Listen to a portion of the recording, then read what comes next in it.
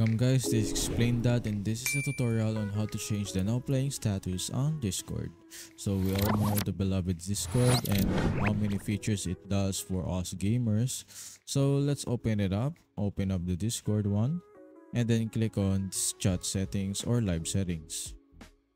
So in here you could go to the activity privacy and make sure to turn it on or turn it off whenever you prefer, but in this case we're going to turn it on, so that they can see whatever type of activity we're doing and so that we can change the now playing Discord.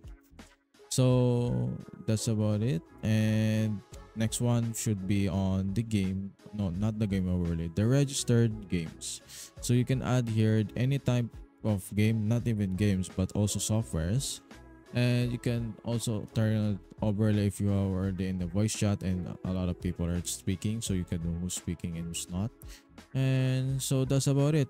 You can change it now to whatever type of software you're trying to do, and even change out the number of or the name of it by just typing it out on the search box.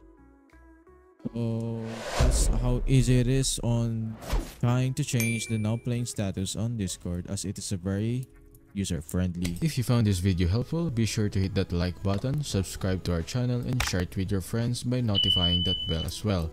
As always, stay tuned for more tech tutorials on Explain That.